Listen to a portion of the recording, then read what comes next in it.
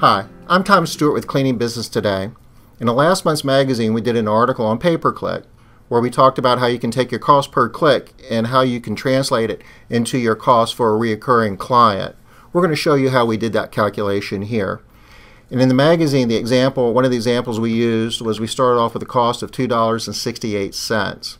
We need to know our conversion rates, and we've got KPI tips in our library that show how to do this, where if we have a conversion rate of, say, 5% between click to lead, and after they become a lead, say half of those become clients, and out of those, maybe half of those become regular reoccurring clients, we can just plug those percentages in here. The calculation is pretty straightforward. We take our cost and just divide it by the conversion rate.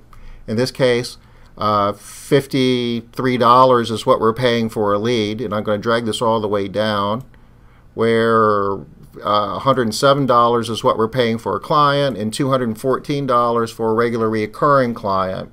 Once we have this number, we can start looking at our processes to figure out if we can improve our initial sales rate from, say, 50% to, say, 60%.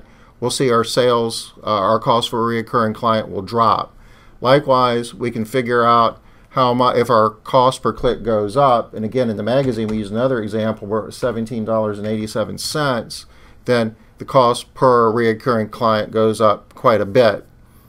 In our next KPI tip, we're going to show how to take these numbers and calculate our break-even point and our total net off of a client, backing out our direct cost plus our marketing cost. We hope you found this KPI tip helpful. Thank you for watching Cleaning Business Today.